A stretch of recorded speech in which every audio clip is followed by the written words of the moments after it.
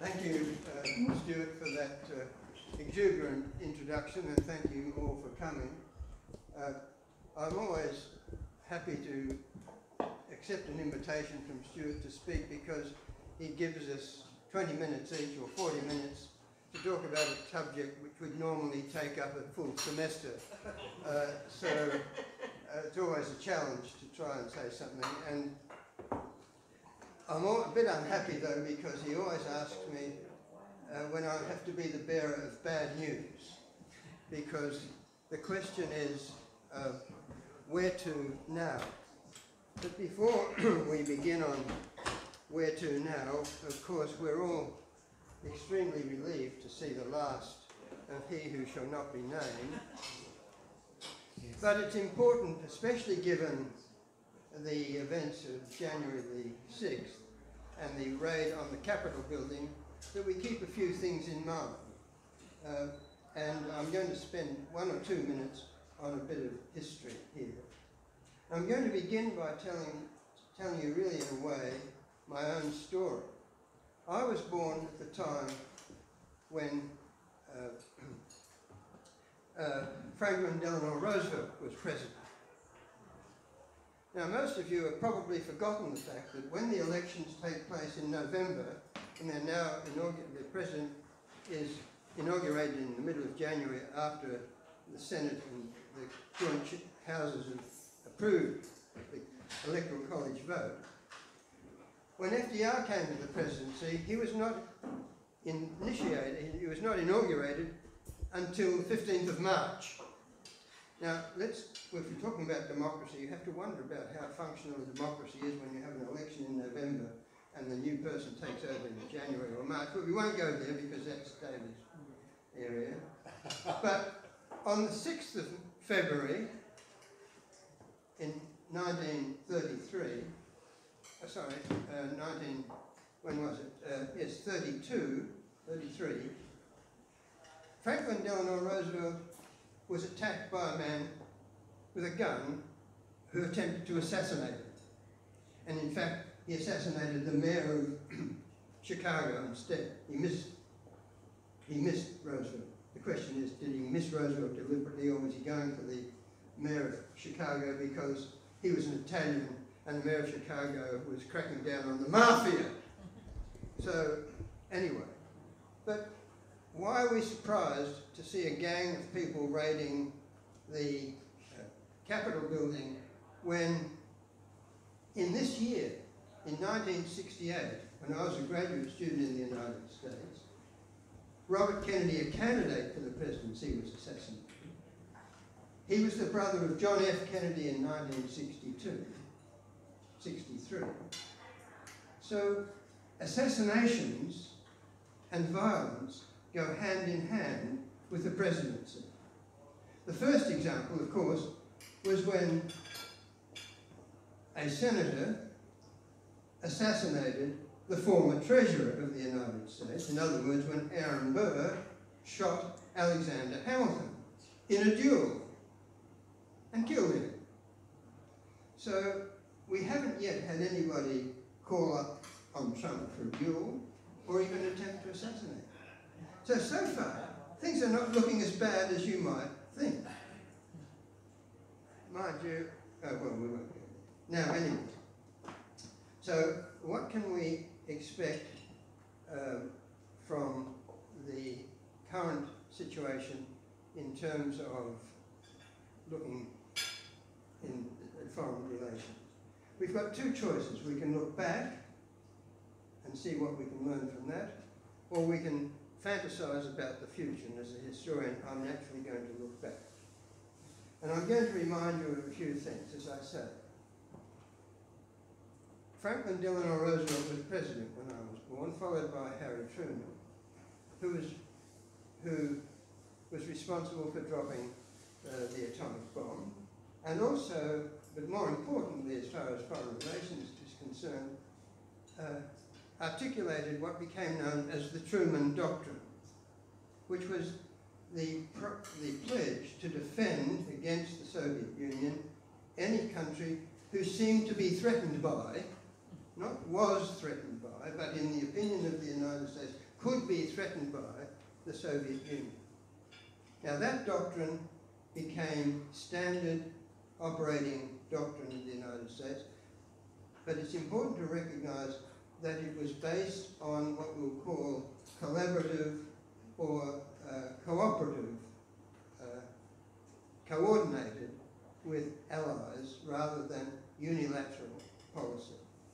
Then you have Dwight D. Eisenhower, and you'll notice I'm wearing an I Like Ike badge, because Eisenhower was the first to realize that the path that Truman had embarked upon was one heading towards disaster, both domestically and in terms of foreign policy, and he warned against, and he was the only president thus far who's actually served at a high level, being the commander-in-chief of the Allied forces and then charge of Allied forces in Europe after the war, about war, who knew what war was involved in war and was determined to avoid it at all costs. And he more or less did. And he warned us against the military-industrial complex. Then, of course, we have JFK, everybody's hero, and talk about terror, and talk about alarm, and talk about recklessness. John F. Kennedy brought us to the point of nuclear oblivion in the Cuban Missile Crisis. And had it not been for his brother, and had he taken the advice of the chairman of the Joint Chiefs of Staff, we would not be having this conversation at the moment. We'd be still trying to dig our way out of the tunnels that we'd been buried in as a result of the nuclear holocaust. So I'm not actually too upset. Well, let me put it another way. I'm not surprised by what's happening, because it seems to me those of us who've lived through this have lived through terror which far exceeds anything we're living through, or uncertainty, or recklessness, or anything of that kind today. And then, of course, after, in the 1964 election, you'll remember when Lyndon Johnson was up against Barry Goldwater, extremism in the defence of liberty is no vice. This is 1964. Words written to him, for him, by the way, by a man called Harry Jaffa, who, by the way, just in passing, I did study with at Claremont in California. So here I am, listening to this guy who's telling Goldwater that extremism in the face of, in the defence of liberty is no vice. And then, of course, you have Richard Nixon. Well, what can you say about Richard Nixon? The man is guilty, together with his Secretary of Defence, or National Security Advisor Henry Kissinger, of genocide in Vietnam and Cambodia. Genocide in Cambodia. Now, Trumpy, you might not like Trumpy's way of dealing with Kim Jong-un, and you might not like the fact that he likes Putin, or that he thinks that Xi Jinping, he could do business with him. He's not committing genocide. He has not sent more troops into the Middle East the way our good friend George W. Bush did. Now, George W. Bush transformed the United States foreign policy from multilateral activity to unilateral activity. He said after 2001 that the United States will in fact take unilateral action if threatened, or if its allies are threatened in the Middle East. Unilateral action. That's what we're worried about with Trump. But George Bush had said this and has committed, and did commit the United States to what we now call the forever wars. 19 years since 2001, and troops are still in Afghanistan. They're still messing around in Syria, where they shouldn't be anyway. And their strongest ally is the country whose was the base for the organisation and the movement that led to 9/11 in the first place. So I think we get a little bit carried away by the presentness of the news cycle, and we think, how can it be worse, or can it be worse, or should it be worse, or whatever. Now, it is not going to get any better. Biden said, we are going to return America to global leadership. Global leadership. And we're going to make America great again in a leadership role. Now, this is an absolute, he shouldn't do this. It's a very foolish policy, and if he tries to do it, he's going to end up with the United States. If it doesn't engage in warfare, it's going to involve us in this conflict with China to start with. If we agree to the policy which is to contain China, China is the new Russia. We are now containing China. We're not cooperating with China. We're not welcoming the fact that it's lifted its economy, that its economy grew by 5% last year. They are the devil incarnate because of their persecution of the Uyghurs. Does anybody know how big the area of the Uyghurs occupy is by any chance? It's about the size of Spain, isn't it? It's about the size of Iran. There are 80 million people in that area of that province. It's the largest province in China. 46% are Uyghurs. The average age of Uyghurs has gone up since 1952 from 32 to 70. So they've increased the age of population. They have increased the size of the population, and they are built in that province museums, galleries, schools and hospitals that were absent from what was essentially a fairly impoverished area in the south of that province in China. So it's not entirely as clear as we're led to believe by those who are seeking to weaken China because of its economic prosperity and growth, having lifted, as you all know, some 800 million people out of poverty since the Cultural Revolution. An achievement which makes Europe a little bit sluggard, in my opinion. Anyway, so here's Joe. Now, just think about this. When Kennedy was president, we had a man who was 40 to 43 years of age.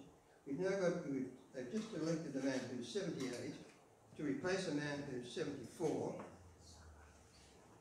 And the House of Representatives is run by a person in her 80s, who's 80, and the minority leader in the Senate is 76. And we're supposed to think that this is somehow going to make things better. These guys have been around for yonks. What Biden has done is brought in the Obama team and the Clinton team, and just in case you're wondering about them, because they've had a terrific press. Oh, by the way, I just wanted to read what a man called McGovern, Senator Fulbright, who you might remember back from the Senate years in the 1960s. Out of the well-intentioned but misconceived notion of what patriotism and responsibility require in a time of world crisis, Congress has permitted the President to take over the two vital foreign policy powers which the Constitution vested in Congress. And this is at the instigation of John F. Kennedy. The power to initiate war and the Senate's power to consent or withhold consent from significant foreign commitments. That's been withdrawn. So completely have these two powers been taken over by the President that it is no exaggeration to say that as far as foreign policy is concerned, the United States has joined the global mainstream. We have become, for the purposes of foreign policy, and especially for the purposes of making war, a presidential dictatorship. And you can blame John F. Kennedy for that. And he also took over one other power that we don't pay much attention to, although we should do, because Trump is talking about the whole time, the power to impose and lift tariffs. That was, up until Kennedy, that was a congressional prerogative. It's now a presidential prerogative. Now, I just how long have I been talking?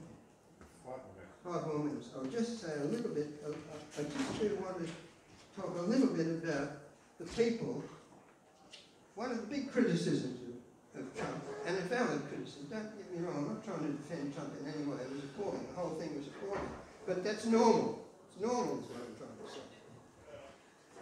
say. Trump's was the way in which Trump appointed people and dismissed them if they didn't agree with him. If you want the quintessential example of a president who manipulated, controlled, persuaded, cheated, lied, and so on over his staff, the man is Franklin Delano Roosevelt. Roosevelt would do something like this. He'd say to this person, I've got 6 jobs for you. And then he'd say to this table, I've got no jobs for you at all. I've got a job for you over there, maybe. So all of you then would be involved in trying to work out who's going to do what and why, and you're going to make me happy or you're going to lose your job. That's Franklin Delano Roosevelt. Okay.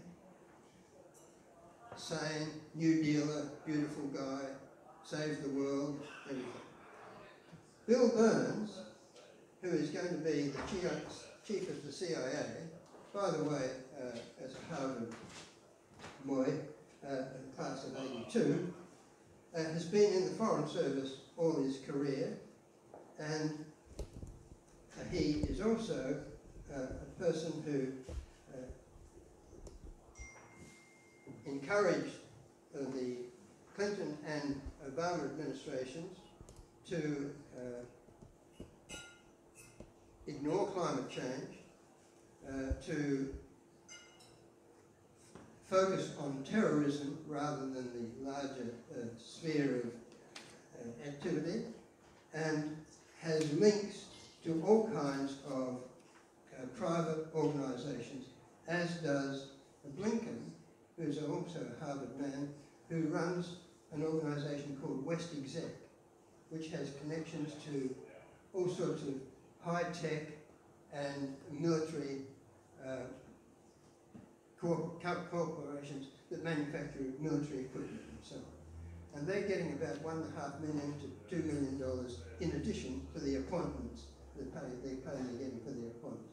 They're not getting them as they speak, they're being put aside for them when they retire, and so on. And one of the companies was Raytheon. You want to hear a funny story about Raytheon? Raytheon has its headquarters in Santa Barbara. I was teaching at the University of California in Santa Barbara one year, and I needed a computer. And I was riding my bike to campus, and I'm going past the Raytheon offices. So I thought, well, I'll go in and see if they've got a spare computer. So I wandered in, knocked on the door, said, hi, how you doing? I'm visiting. Don't suppose you have any computers that you need that are redundant or that you'd be willing to say, go away, we don't have computers here, we don't do any of this sort of stuff. And I got shown the door, they don't have any computers in there. Anyway, I thought it was a salutary lesson on dealing with these corporations, which Pompeo, of course, was funded by Koch Industries, one of the major oil-producing and weapons-producing companies in the world. And now we've got the people from the Obama and Clinton administrations who've already lined up and have been funded by and will be funded by corporations in exactly the same way. And I have no doubt that they're hardline American firsts. We will be dominant and we will rule the world. Okay, sorry. Thanks very much. I think this is the first politics in the pub I've ever been to where I'm not the youngest person in the room, which is good because I'm 40. I would like to thank Stuart for holding this in person rather than over Zoom, because I've spent the last year talking to my students over Zoom and I'm a bit sick of it, and so are they. And I would also like to acknowledge, because we are in a physical place, that we are on the unceded land of the Gadigal people of the Eora Nation tonight. It's great to follow on from an historian. I'm not a historian, I'm a political scientist, but I do always emphasise to my students that understanding what's happening at the moment is actually going to require some historical perspective. As much as we can take a stab at it tonight, we're going to need a lot of historical perspective in the future to understand whether at the moment we're at the start of something, in the middle of something, or at the end of something. And I don't really know where we are at the moment, so I'm very glad to be following on from someone who gave us so much historical perspective on this. And we agreed beforehand that the basic division of labour would be he addresses the international and I address the domestic in the American context. And like Ian, I'm very interested in questions of what has actually changed and what is just a sort of continuation of the norm. So tonight I'm going to look at, first of all, one thing which is widely and incorrectly believed to have changed, but is actually a continuation of the norm. Another thing that is widely and incorrectly believed to be a continuation of the norm, but has in fact changed significantly.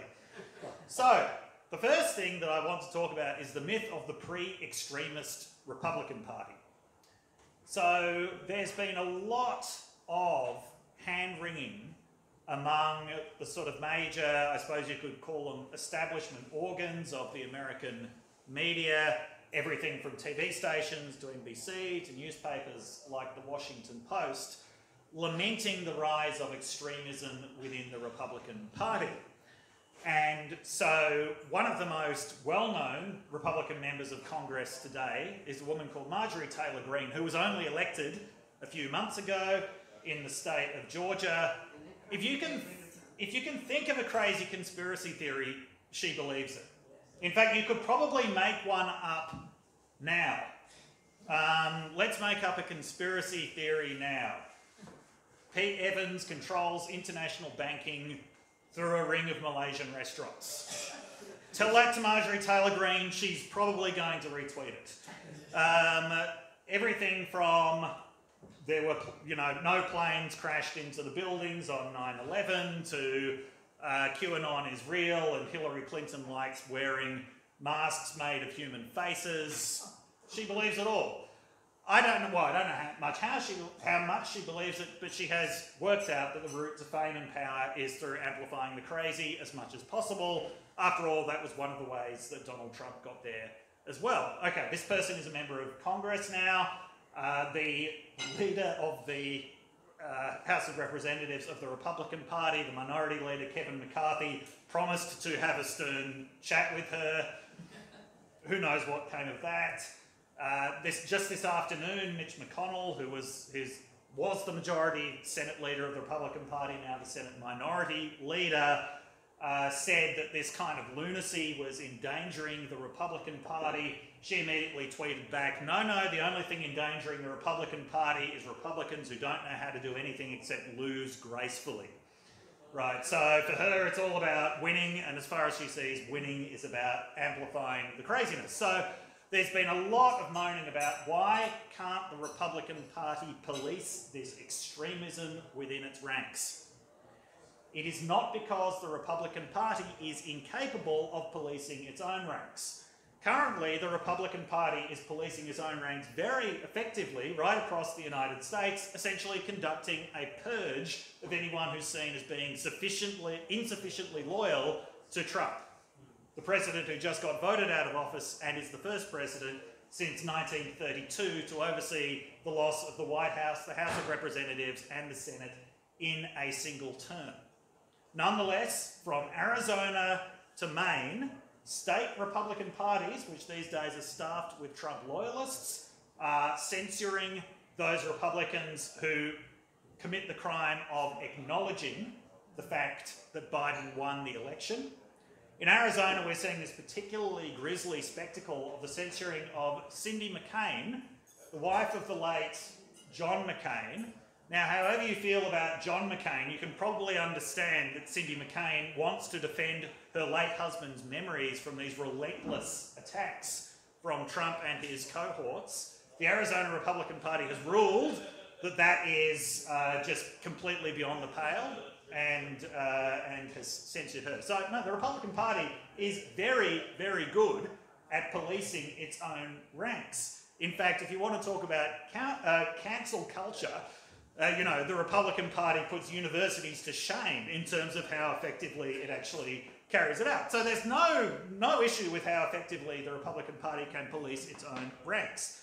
The issue is that it does not want to police extremism within its ranks. Why would it? Since the 1960s, extremism has been a source of energy and strength within the Republican Party. So Ian mentioned Goldwater. Goldwater lost, was it 44 or 45 states in the 1964 election? Nonetheless, the Goldwater direction was what became the future of the party. So in case you're wondering whether a decisive electoral defeat of Trump means that Trumpism is going to get wiped out, that would suggest not. Goldwater was the one who mobilised the grassroots, and currently the grassroots are with Trump. Nonetheless, though, there's all of this mythology about how in the past the Republican Party used to purge extremists from its ranks, and that the conservative movement in general used to purge extremists from its ranks. A lot of this is to do with some sort of opportunistic self-publicity from William F. Buckley, the conservative editor of National Review, who in the 1960s claimed that he had exiled the John Birch movement from conservatism. And this is a myth that's been repeated ever since and gets bigger every year. It's a myth. He did not exile the Birches from conservatism in the US. The Birches became the mainstream of conservatism in the United States. What Buckley did was the time-honoured tradition of attacking someone who had become particularly embarrassing. So that was Robert Welch, the Midwestern candy manufacturer who was the founder of the John Birch Society. He'd become a bit of a problem from a PR point of view because he was claiming that Ian Bickerton's favourite President Eisenhower was in fact a communist. That was a little bit beyond the pale in the 1960s, so Welch kind of got pseudo-ostracised. The John Birch movement was allowed to live on. That is how, to this day, when the Republican Party wants to police its ranks, it does it. It attacks people who have become embarrassing. So Marjorie Taylor Greene is becoming a little bit embarrassing because she possibly believes that the earth is controlled by giant lizard people. Steve King, who was a congressman from Iowa who got primaried out last year, was becoming embarrassing because he declared that he felt that there was no problem with white nationalism as a concept. That's probably a belief that's shared by a lot of Republicans, but it's not something that you can admit to. So Republicans are good at policing embarrassing extremists, but they're not going to police extremism out of their ranks because this is where the energy is coming from. This is where you get the people who are prepared to go from door to door in a pandemic. There were literally millions of doors knocked on by Republican canvassers during the pandemic, something that the Biden campaign wasn't prepared to do, despite the fact a lot of activists in the Democratic Party were urging the Biden campaign to do it because it put them at a serious disadvantage. This was one of the reasons why Trump got so close in some ways in the last election campaign, because his door-knocking operation was as big as it had been during the previous campaign, whereas the Democrats had nothing. Who is going to be willing to do that? It's extremists. You don't read extremists out of the movement, and the Republican Party is not going to do it. So that's just the first thing I wanted to address. This is actually an area of continuity, not an area of change. The Republican Party has never been that good, or, sorry, more accurately, never been very willing to police extremists out of the movement. Something where there has been significant change, though there may be an appearance of continuity, is the religious character of conservatism in the US, and particularly the role that Trump plays in all of this. So a question that I was constantly asked over the last 4 years as someone who studies religion in American politics is, how does the most irreligious president in history, right, how does someone who, when pressed on his knowledge of the Bible, when asked what his favourite book is, says all of them, how does this person become the hero of evangelical Christians in America? Now, there are a few different answers to this. One is basically that he delivered the goods. So 3 Supreme Court justices, perhaps even more consequentially, more than 200 federal judges in the end. He did things, he went so far with some measures to make evangelicals happy that he actually surprised them, right? They weren't expecting him to ban trans people from the military within his first year, which he did, a completely mindless thing, but nonetheless made them happy. A lot of previous presidents had said they wanted to move the US Embassy in Israel to Jerusalem. He actually did it. And so the fact that he delivered results was more important to them than anything else. In fact, by the time Trump came along, evangelical Christians in America were sick of their own leaders, because most of their own leaders, until that point, had been constrained, at least to some degree, by Christian morality. Trump was not. Okay, they weren't looking for a Sunday school teacher, they were looking for a fighter. And they saw it in Trump, because Trump not only is not constrained by Christian morality, he wasn't constrained by any morality whatsoever. Right, this is who you want to send into battle for you. And at the much laughed at speech he gave at Liberty University, where he talked about a book of the Bible that is very precious to evangelicals, 2 Corinthians, and called it 2 Corinthians. A lot of journalists were there, kind of laughed at it and went home. They missed the more significant bit of the speech, which came later, where Trump said, "I will fight for you because I'm not politically correct." Okay, what that audience heard was, yeah, you're not really one of us, but you've got the same enemies as us. And that's what we really care about. Now, there are a lot of evangelicals who believe that Trump was in fact anointed by God, chosen by God. And I don't know how familiar you are with the Bible, but there's a figure in the Old Testament called Cyrus the Great, heathen king of Persia, who helped deliver the Israelites from their enemies. So he was this imperfect man used as a vessel by God. That is who Trump was constantly likened to in evangelical circles. But to get to the point about change in all of this, the evangelicals who were most supportive of Trump from the very beginning were not the George W. Bush style evangelicals. Okay, so, you know, we've seen extensive evangelical influence in American politics before, especially during the Bush era. But those evangelicals, it was largely dominated by denominations such as the Southern Baptist Convention. These are the traditional power brokers of evangelical politics in America, and the traditional sort of centres of intellectual life of evangelicals are Bible study groups. They've got this quite kind of scholarly approach to their religion, and there's something there's a degree of historical continuity about it that goes back a long way in American politics. It's important to understand that from the outset, this was not Trump's support base. Trump's support base was Pentecostal. So Pentecostalism, for those of you not familiar with it, is a variety of evangelicalism that doesn't so much stress the Bible, it stresses physical experience.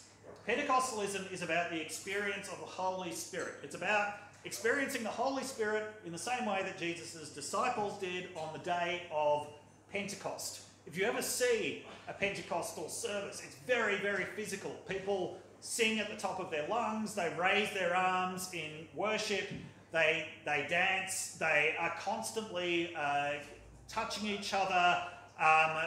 Pentecostals believe in things like the power of faith to heal. They believe in the power of ordinary people to have prophecies and to have prophetic dreams. In many ways, it is like the most extreme version of Protestantism in terms of there is no mediation between you and your relationship with God. An ordinary person can be a prophet. Even though Pentecostal churches exist and have hundreds of millions of members worldwide, there are literally 500 million Pentecostals worldwide, a lot of the way that Pentecostalism operates is through essentially media entrepreneurs, people who have TV stations, people who have radio shows. You can see why there would have been this mutual attraction between Trump and Pentecostals. Trump is also someone who likes to have no mediation of institutions whatsoever, who used Twitter to talk directly to his people the whole way through his presidency before Twitter finally cut him off. A lot of Pentecostals who the book of the Bible they're most concerned with is Revelation, right? They believe that the end is around the corner.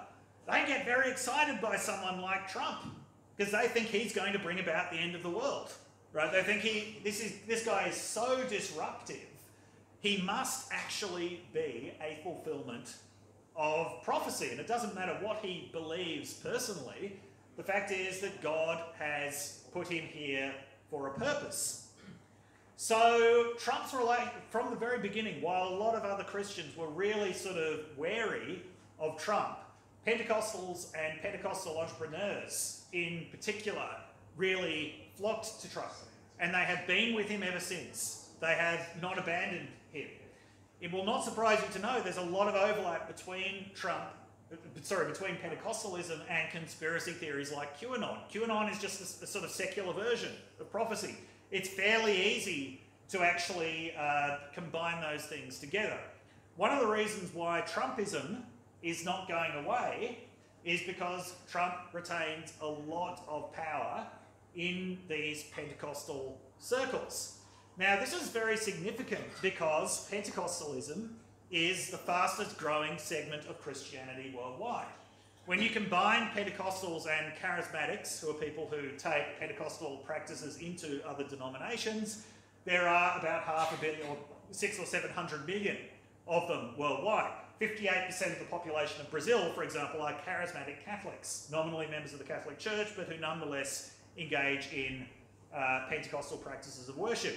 The leader of Brazil, Jair Bolsonaro, is a charismatic Catholic, and his support base is largely Pentecostal and charismatic. Across the developing world, Pentecostalism is largely the sort of fastest growing segment of Christianity, but it's in Australia that we get the world's first ever Pentecostal democratically elected Prime Minister in Scott Morrison. Now, if I'm freaking you out at this point, actually, don't freak out, no.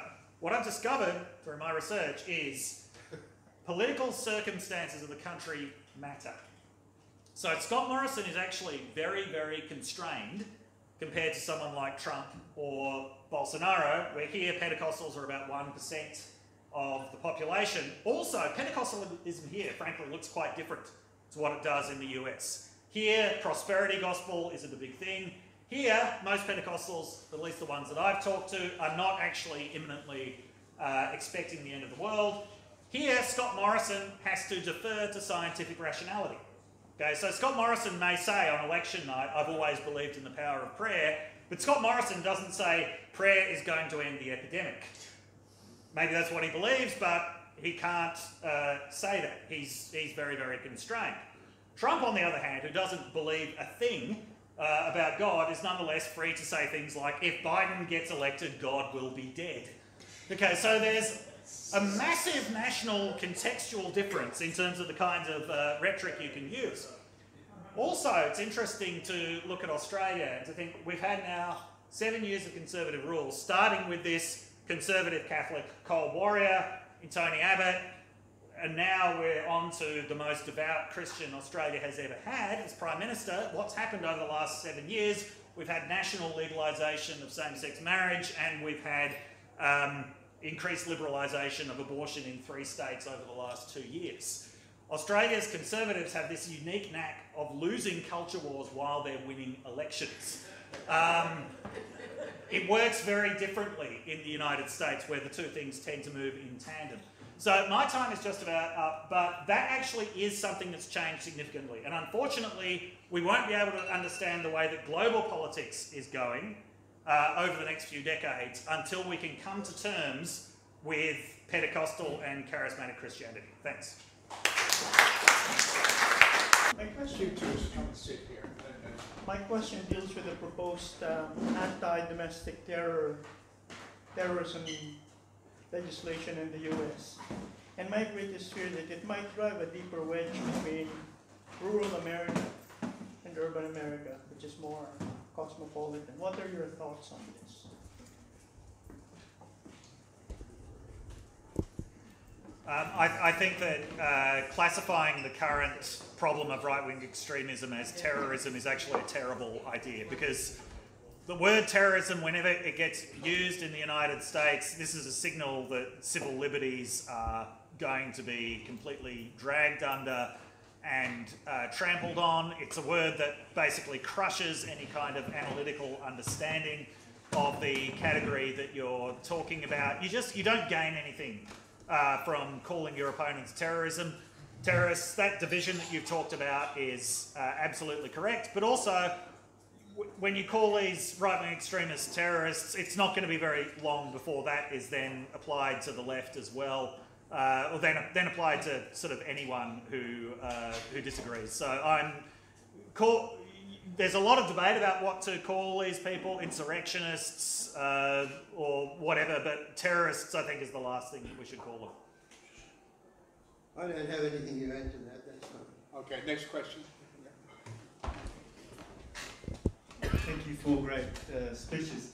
You mentioned that you thought that Morrison wasn't entirely captured by religious corporations, in that he wouldn't think God will fix the pandemic. But he won on the back of, quote unquote, I've always believed in miracles. So my question is, are you sure we're not underestimating his stupidity?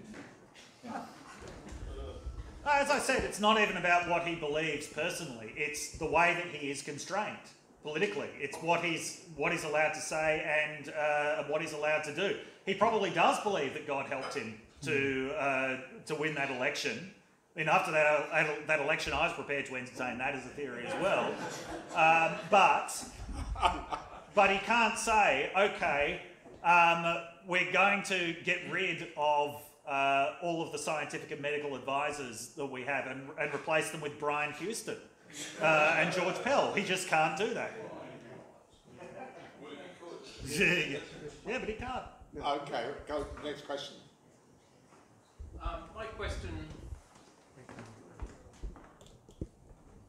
My question also concerns religious issues, or namely religious groups. Back in the 80s, a huge conservative force, particularly that powered Reagan, was at the time we referred to them as evangelicals and fundamentalists and so on. Certainly stylistically there are some notable differences with the more charismatic Pentecostalists and so on. The group that was around in the 80s seemed quite more sort of traditional, bits of the stage, more sort of picture them as Bible reading and so on, rather than jumping in the air and so on. But apart from that, what would be some of the political differences between the two groups, particularly in regard to social issues? Would you say they're virtually entirely the same, or would there be some differences between the two?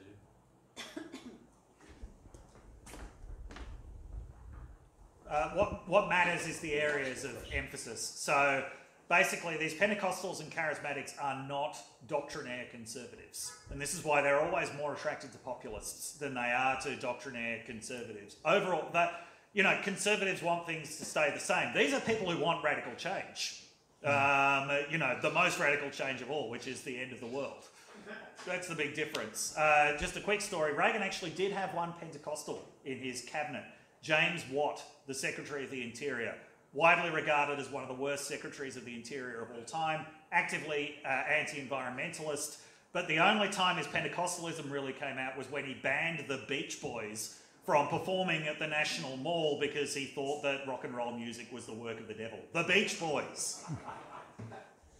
And they're not always Pentecostalists. I mean, there was the Father Coughlin in Chicago back in the 30s. I mean, he was an extremist as you could be, and conservative, and they have all sorts of issues. Not only moral issues, but environmental issues and political issues as well, about the role of the state in the economy and so on. But they're not restricted solely to Pentecostalists, although they are the most prominent and public of the groups. Yeah, I want to ask a question about the way people are encouraged to think, whether it's in the United States or here. David, you've referred to a whole series of religious beliefs that I find, I have a sense of disbelief as a secular person. Ian, you've referred to a whole succession of presidents who seem to be happily authoritarian and who in foreign policy took violence as a way to solve problems for granted. Now, both, so in a country that is largely, to me, secular and pretty irreligious, namely Australia, the question about why do people think like this is a pretty serious question. I mean, I could ask, in a way, the corollary question that goes with it is, why the hell do people, who believes conspiracy theories and why? But that's the last question. I want you to have a go at the other ones first. They're easy questions. Well, I guess the question as to why the United States is so religious, and nobody will give you a better answer than I will on this probably, but it does go back very much to the Puritans and to the founders of New England, who saw themselves as a city upon a hill, as an exemplar for the world, and that they were carrying out the will of God because they were persecuted, and they were religiously persecuted. Maryland was founded by Catholics who had the same sort of approach. So religion became tremendously important in their self-identity. And the United States has, throughout its history, even as 13 colonies and then as an early nation, wanted to be recognised as an independent, individual nation with a separate identity. And God played an important role in that identity. And when you add then questions like race, and you get scientists and others coming along and saying, well, of course, we have evolution, so therefore some groups are more superior to others, and then you add creationism to that, you've got God supporting racial segregation and slavery. And if you give up, you can't give up God, so you keep slavery, but if you give up slavery, maybe you have to give up God. So they're intertwined in a kind of inseparable way that a modern person might want to separate, but not if you are, in fact, a deeply religious or you're involved in an economy which is dependent upon a belief system which in your heart of hearts you know to be fallacious and false, because you're dependent on these slaves who have skills far beyond your own, and yet you keep thinking to yourself you're superior because God has ordained it that way. I mean, it's impossible. It's a circle you can't escape from. Yeah, so the United States is an advanced industrial democracy that has the religious profile of somewhere like Iran or Mexico or Poland in terms of its levels of religious belief and practice. As the son of a Protestant minister, I've never had a problem understanding religious belief. It brings a lot of comfort, it brings meaning, it brings social networks, it brings mutual help. There's all sorts of very good things about religion and benefits that it brings to people's lives. Also, I know as a social scientist of religion that the process of religious conversion doesn't happen with belief first. The process of religious conversion happens with the social world first. About 50% of religious conversions happen because someone marries a religious person. To think of it this way, how many of you have ever been confronted by a Jehovah's Witness? Yeah. Show of hands. Great. How many of you converted? None. Okay. How many of us have converted as a Jehovah's Witness to some other fact? That's the question. Yes. Yeah. So, but anyway, you don't just get convinced overnight. This is what I believe. It happens through a very sort of slow process of social acculturation. I think, yeah, in the United States, it's been religious for so long, although it goes in waves. There have been times when the US is a lot less religious, times when it's a lot more religious. The fact that there is this complete separation or near complete separation of church and state in the United States means that churches always had to compete with each other essentially for customers. This is one of the reasons why American churches were always at the forefront of entertainment in people's lives and music, and also on some level of intellectual life. 7% of Americans are part of Bible study groups. For many Americans, and it has been this way since the beginning, reading the Bible is the main form of intellectual life. I do want to address this point about conspiracy theories, because as we were saying earlier, conspiracy theories traditionally are not the realms of the stupid. I occasionally get envelopes packed with information, like when I've been on radio talking about 9/11 or something, I can always tell when the interview's gone to air because my inbox just fills up with people explaining to me why I'm wrong, why there couldn't have been, damage could not have been caused by planes. I get all of this information. This is not done by people who are stupid. You need to be pretty intelligent to follow these insane conspiracy theories. It's people who are misguided. But the innovation, possibly, that Trump has brought to this is what the philosopher Nancy Rosenblum called conspiracy theory without the theory. Trump's not into conspiracy theories. Trump's into a vague sense that everyone is out to get him. And, you don't need to be intelligent to follow along with that. And he's right.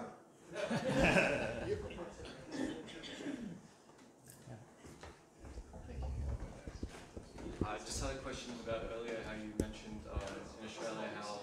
Can you speak up?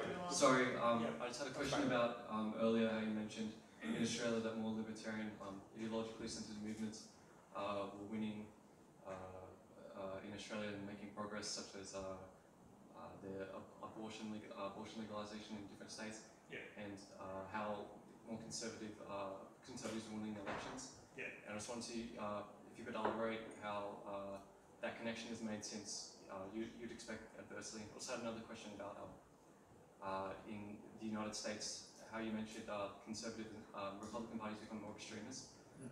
Would you argue that, would it be a fair argument to say that conservatism is really at its peak in the sense that, especially it's highlighted in like more the Black Lives Matter movement, where they're replacing racist ideologies and sentiments with states' rights and etc. Yeah, sure. Just with the first question. So, when John Howard was Prime Minister, he essentially legitimised a very small fringe group called the Australian Christian Lobby as the peak body of Christianity. Australian Christian Lobby was a tiny collection of Pentecostals who suddenly essentially got to the big time thanks to the patronage of John Howard. The Australian Christian Lobby's power was at its peak during Kevin Rudd and Julia Gillard. Rudd and Gillard sensed that there was a religious vote out there that they didn't want to offend. Rudd himself is a very sincere Christian, spoke at Australian Christian Lobby conferences, talked about the importance of Christianity in Australia. Gillard, who was an atheist, declared herself a cultural conservative who would not condone same-sex marriage because it was against the Bible, and the Bible is the foundation of morality. It's remarkable to think this was only 10 years ago that Labor was absolutely enthralled to this idea of an all-powerful Christian vote out there. And this was at the time when this very conservative, quite extreme group was able to be seen as somehow above politics. So what happens? Tony Abbott gets elected, hardcore Catholic culture warrior. Suddenly the whole population is aware, hang on, who are these people? When you get a hardcore culture warrior, people are suddenly aware of the importance of these issues. All of a sudden, Labor goes from same-sex marriage is an issue we can't touch to we are going to push for same-sex marriage. Basically, from 2013, we're actually going to listen to the opinion polls on this. How about that? That 60% of people who support this is real. All of a sudden, the Australian Christian Lobby becomes marginalised. They go, they're put on the fringes of Australian politics. All of a sudden, everything that Tony Abbott says and does is under scrutiny for its religious content. He's been like this forever. But when he's become Prime Minister, he goes from just becoming this, bloke from Manly who likes to wander around with no shirt on to, hang on, this guy's a really, really conservative Christian, which is not something that we are really into in this country for the most part. That is how the right loses culture wars while it wins elections. Can I just say something? Yeah. Look, I don't we are now getting into a sort of academic debate, which we should never do. But I can't let this business about the Pentecostalists go without remarking that religion has been a backbone of the Australian federal political system since Federation. Mannix led the Catholics against conscription in World War One. Santa Maria formed a party of Catholics from the Labor Party. The Labor Party has been a party of Catholics. Religion isn't new, and nor are the Pentecostalists anywhere near the influence that the Catholic Church had under Labor and with Santa Maria and under Mannix. So let's just, if I can put that into a little bit of a context, let's not get carried away with Pentecostals. They're a lovely bunch of people. The less you have to do with them, the better. But don't think that they are really playing a tremendously significant role compared to allowed in this place. mainstream Catholic. Even look at hell. I mean, for goodness sake. Please don't. Okay. I don't think we need to. Very well. And I still think there's an overwhelming feeling amongst people who are politically aware that religious decisions are being made politically based on religious beliefs, and we're aware that, you know, practicing Christians in the census are about 11% or 10% of the population. So there still seems to be a heavy weight from the National Party, and we're still ruled by that very conservative religious background in Australia. I think that's they're overly represented, and Morrison doesn't come out with anything radical or different, or can't even make a strategy on climate change. You know, he just basically is a PR man, but his backbone is religion. You know, that comes through. But getting back to Biden and the American direction, how would you say Biden's aligned himself with religion? Do you think he's recognised by religious groups as having any particular stance there? Well, of course, Biden is the second Catholic to be elected president. I mean, religion is the centrepiece of his whole approach to politics, or at least he says that it is. And one has to take some note of the fact that throughout his life as a boy, and then as a senator, and in his campaign, he has placed his Catholic belief as a centrepiece of the formation of most of his policies. And Kennedy's much more religious, for example, than Kennedy ever was, although he was the first Catholic president, obviously. So I don't think it's going to alter Biden's position on most things, and it's not going to be identified as a Catholic position, and the Catholic Church may in fact not support his position. But individually, as an individual person, his Catholicism will remain a key element. His mother and his father's side, he's Italian as well. So I mean, the guy's got no chance at all of giving it away, and he's married a Catholic woman. So the game's over for him as an individual in terms of giving up his religious centrality. But how that's going to translate into policy remains to be seen. Can I just, I think you ducked a bit. I was hoping you were going to say something about the fascination with cruelty and violence as a way to solve problems almost anywhere. I mean, you saw that very sharply in the invasion of the Capitol, but whether it's religious believers or authoritarian presidents, I mean, it's the fascination with cruelty and violence as a centrepiece of that culture, but no different from other cultures, that is most threatening to me. And can you comment on that? Well, the only comment I can make on it is the sort of traditional carrot versus stick approach. Teddy Roosevelt declared back in 1900 that you speak softly but carry a big stick. So the United States has always believed that a predominance of power and and the use of force is the best instrument of foreign policy. But indeed, the carrot, or negotiation, has probably been as more effective in other ways. And if you take Obama as a good example of that, getting that agreement on the nuclear deal with Iran was done through negotiations with the Europeans, P5+1, and Iran, and it worked. Now we have Trump saying that doesn't work, and we're going to go, and we have Pompeo the last day saying Iran is a terrorist state and declaring the Revolutionary Guard a terrorist group. It's part of the armed forces, like saying the special forces are a terrorist group, which they are, of course. Any group like that that is using force the way they are terrifying to those against whom it's being used. And if that's what the meaning of terrorist is, inculcating terror, they're experts at it. Could I just say, my question was more, do you think Biden's recognised as supporting a political, religious political viewpoint? Is he recognised as that one of his? Yes, it has been commented upon extensively as a Catholic position, and it's what it is. But Catholicism has never been a pacifist religion.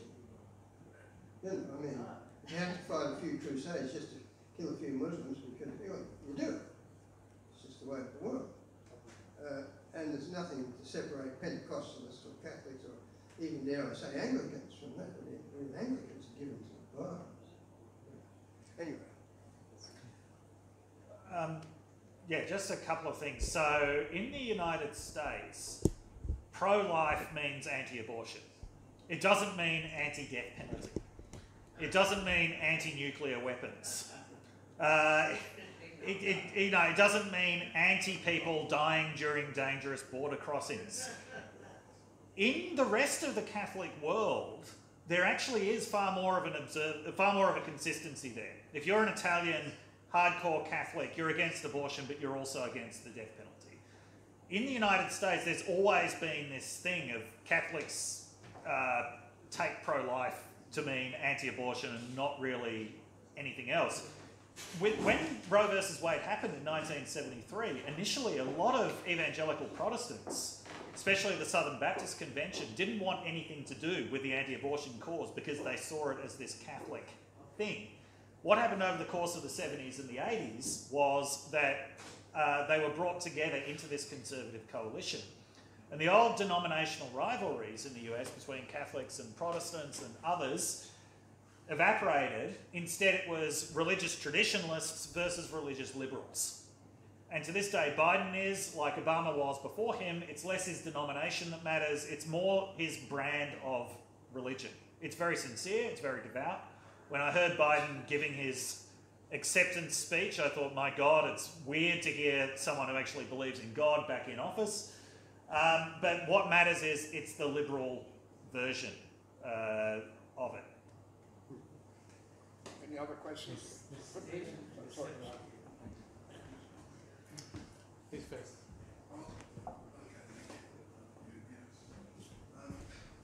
Yeah, a bit left field. First of all, apologies from Jim McElroy, who usually sells this newspaper, which you're very free to get for whatever you want to give me for it. We'll sell it. So the question, a little bit left field for me, is that I'm not from here, from Britain, where I grew up most of my life there. And for me, it seems like Australia was different in the 80s when I arrived. And the question is, one of the real problems, I think, is Australia's being enthralled to the United States.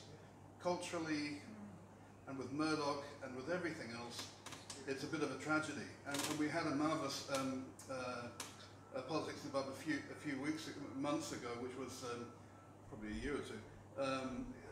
It's like it was like Danish or Scandinavian, the Scandinavian model. So like, it doesn't have to be. We don't have to be enthralled to this country, which in fact puts us in great danger. And much as I admire many people in the United States, it doesn't have to be like this. So I wonder if either of the excellent speakers this evening have have wondered to themselves how we can break free. The United States is dangerous enough to the world without us being part of it, I think. And I just wondered if you agree with that and what we could do to break free and be a somewhat a somewhat different kind of a country to what we are now. Thank you.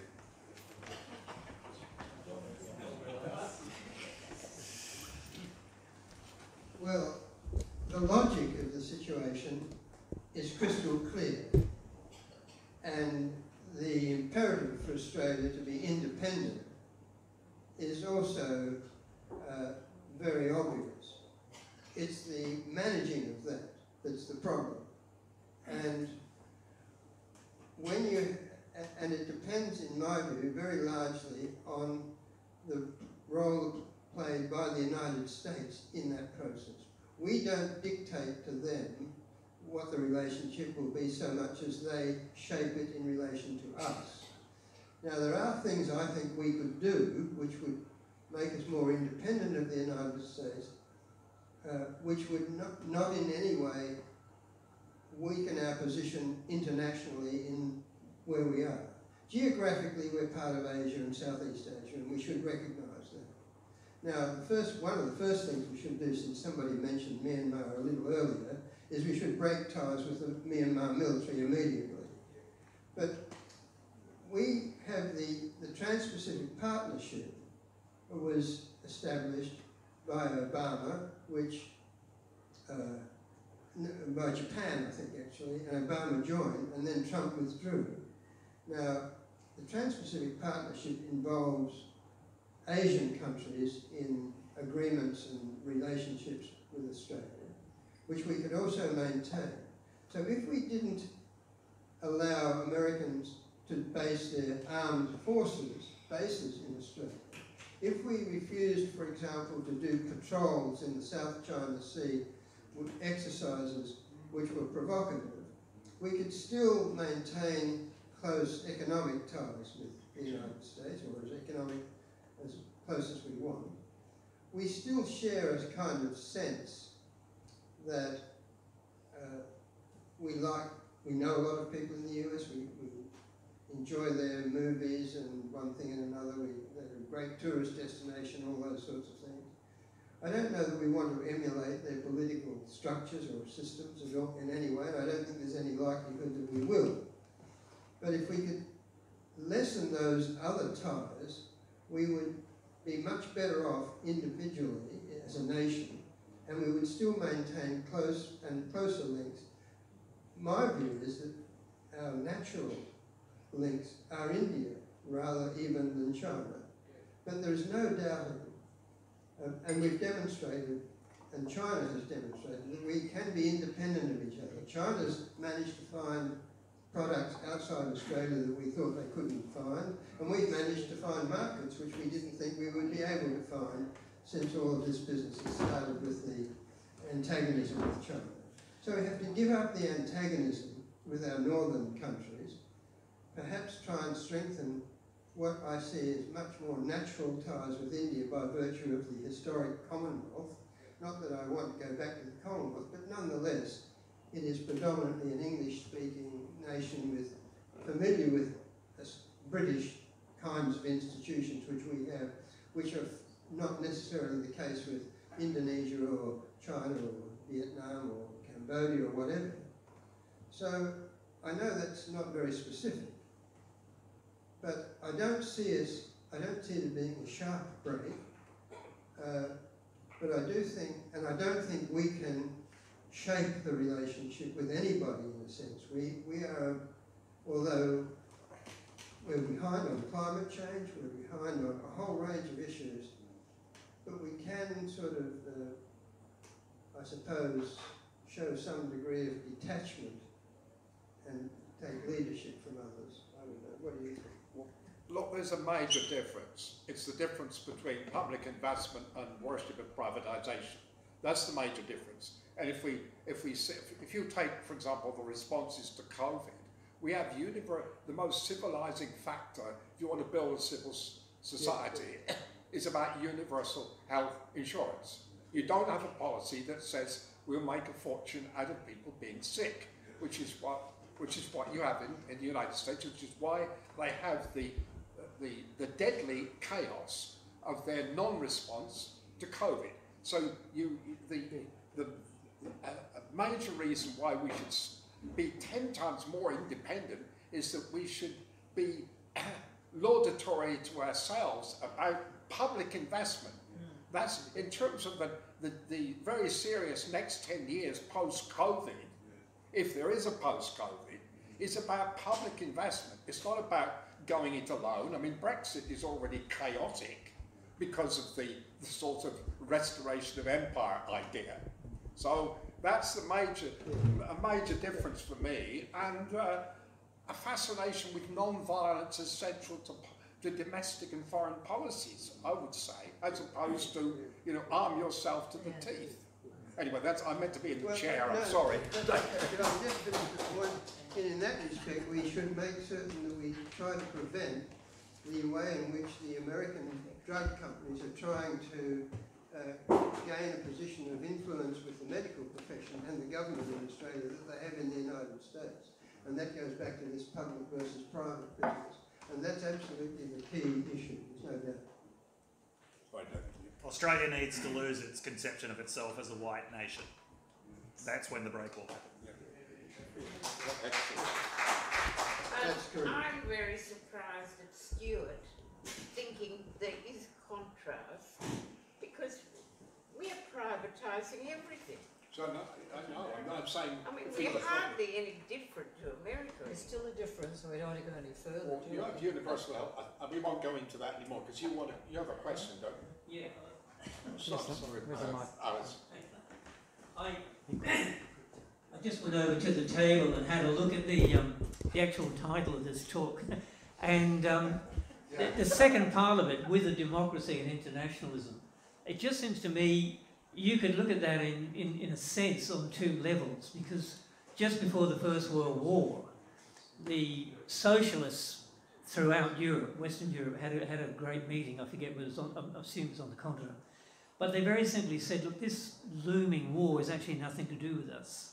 It's simply to do with the rich and the powerful who are going to have a great big contest between themselves about who comes out on top in Europe. What we should do is just try and avoid it one way or another and not be part of it.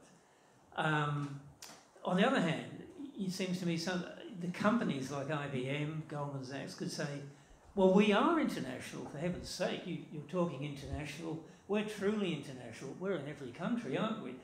The problem is that within those companies, once you enter in there and work in those companies, you do what you're told. You do what you're told by the people in charge.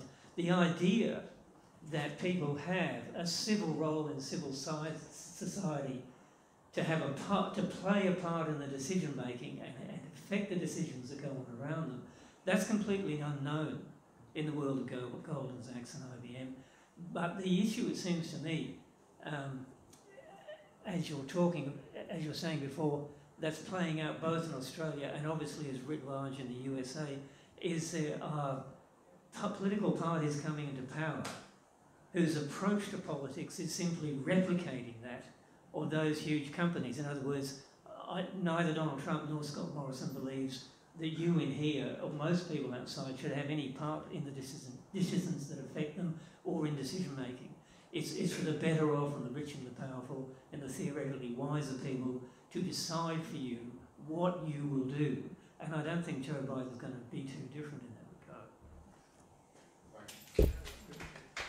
Yeah, I'd say even more than the IBMs and the Goldman Sachs of the world, we're now in an age where Google and Facebook are calling the shots. And there was an article by, I think, Shoshana Zuboff, who's now Professor Emeritus at Harvard in business, saying we are living in this age of surveillance capitalism, which has been coming for about 40 years, where these the Zuckerbergs and the Sergey Brins and Larry Pages of the world exercise just unfathomable levels of control that has pretty much been voluntarily ceded to them by people and by governments with no idea of what we were handing over to them. So I'm going to make your pessimistic comments even more pessimistic. Just in terms of the kind of authoritarianism, corporate authoritarianism we've let into our lives. Yeah.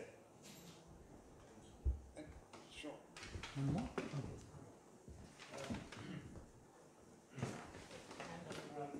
going to bring it back to religion. I understand the Pentecostals are all nutters, so I get that. But you mentioned charismatic Catholics. Yes. Forgive my ignorance, it's something I'm not familiar with as a term. Yes. So what is it? What is a charismatic Catholic as opposed to a fundamentalist Catholic? Mm-hmm. Where does the real power lie in there, and where is Joe Biden on that spectrum? Sure. So first of all, I would say Pentecostals aren't all nutters. And I would say in terms of belief in general, if you probe anyone's beliefs about anything very deeply, you're going to find craziness. Everyone's crazy. Everyone's crazy in their own way. So charismatic Catholics, and I'm glad you asked about where does the authority lie. The answer is, with all charismatic Christianity, the authority is highly dispersed. You go to the charismatic figure. For a lot of people, that charismatic figure was Trump. Even though he's not a religious leader, nonetheless, they saw God in him. So this is why charismatic Christianity is organised in these very entrepreneurial ways, because you get these charismatic figures who draw people to them. It's different from fundamentalism in that fundamentalism is all about the Bible is the word of the Lord, the Bible is the only source of authority. Not some guy on TV, right? Not some guy on TV claiming that he's performing miracles and seeing prophecy. Fundamentalists are against that. Fundamentalists are about the inerrant word of the Bible. That is authority. Charismatics are far more about, no, anyone can be a prophet. I read far too many self-published books that I got from Amazon about people's dreams that they had prophesying Trump. There was one guy who, when Secretariat, the horse, won the Kentucky Derby in 2012, stretched this out into a prophecy about how Trump was going to win the election in 2016. This is not something that a fundamentalist believes, right? Because fundamentalism it's about the Bible. A quick word on fundamentalism. No one literally believes the Bible. Anyone who takes the Bible seriously, as fundamentalists do, know that there's all kinds of different language in there. Some of it is supposed to be history, some of it's supposed to be poetry, some of it's supposed to be prophecy, some of it is supposed to be parable. The reason why people spend all this time at Bible study is not because the Bible is a self-evident document, right? It's because they know they have to read different parts of the Bible differently. So fundamentalists, they treat the Bible as the inerrant word of God. The big thing for them is that is the source of authority. For charismatics, there are all kinds of other potential sources of authority, especially charismatic individuals. And that's what makes charismatic Catholics different. They might see Bolsonaro as more important to them than the Pope. And that question has been, of course, a central question within Catholicism since the 7th century. Yes. Who is the source of authority, the Pope or Martin Luther? Yeah. Or John Calvin? Or Bishop Fulton Sheen? Yeah. Who knows? That's the question. Could you two finish up by making a brief comment about a key word that's in the title that we haven't really mentioned? It's called democracy. With a democracy, with the implications not just in the United States but here in Britain, in the context of this pandemic, etc. So, and not just in terms of the major political parties. Yeah. My only observation about democracy in the United States is that it's not a democracy at all. Yeah. It is a plutocracy. The system is designed to prevent the will of the people being directly applied to government through any direct instrumentation to begin with. And secondly, if I told you that the average wealth of any federal lawmaker in the United States is 11 times that of the average income of American citizens, you get some sense that this is not we the people. This is we, the wealthy people. 631 billionaires made $1.1 trillion since the outbreak of COVID virus in the United States by virtue of the way in which wealth is distributed. 25% of Americans are currently food deficient, which is another way of saying they're starving. Now, in a democracy, that level of inequality is not going to happen. They only gave $1.1 or $2 billion for COVID relief, and 631 billionaires made that much money throughout the COVID pandemic.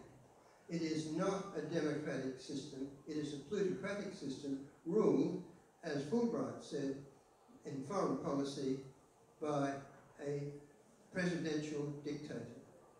And don't forget this, talk about religion and so on in the United States. The President of the United States was ordained by the founders as a demigod. You go from being Mr. Trump on January the 19th to godlike Trump on January the 20th at 12 noon, if you're Mr. Trump. And he will remain a demigod-like status for some time until, like Icarus, he flies too close to the sun and crashes to the earth, hopefully in a prison cell shortly. But it's not a democracy in any working sense that even we in Australia, and even here, you need to be, you're in a privileged group if you're in the realm of politics. It's important to remember that democracy hasn't been around very long anywhere. The United States formally, legally extended the franchise to everyone, essentially in 1965, and in Australia it was 1966. So democracy is, even in places where it's established, is relatively new. It is, I always find it interesting when you look at other countries around the world, including Australia, and you see these very smooth transitions of power, you see people acknowledging defeat. It's important to remember Trump actually just refusing to acknowledge he lost is just the latest extension of something that's been happening for quite a while in the United States, of the losing side not accepting the legitimacy of the winning side. So Clinton, after 12 years of Republican rule, Republicans were not willing to accept that a Democrat had actually won. That's what the impeachment in 1998 was all about. George W. Bush, there were very legitimate concerns about whether he had actually won in 2000. And even when he really did win in 2004, I was living in the US at the time, I knew plenty of Democrats who refused to accept that he had ever won an election, who held conspiracy theories about voting machines in Ohio. By the way, those theories became the genesis of what is now being promoted on an industrial scale by Republican conspiracy theorists. Barack Obama, I conducted a lot of survey data in the US about how Republicans felt about Barack Obama. Never had more than 50% of them willing to acknowledge that he was born in the United States. Right? A lot of Republicans refused to acknowledge that he was constitutionally eligible to be president. And Trump, well, frankly, a lot of people didn't accept Trump's legitimacy. I certainly had a hard time with it because he didn't come close to winning the popular vote. Yes, he won according to the rules, but plenty of people were prepared to say this is not, he's not my president, this isn't a legitimate thing. Now, it's a little bit more extreme what's going on at the moment in terms of just refusing outright to accept that the electoral result happened. No qualifiers, anything. It's heresy within the Republican Party to currently accept it. But at the same time, that delegitimization is something that's been going on for a very long time. And I think, once again, it's going to take a lot of historical perspective to actually understand this.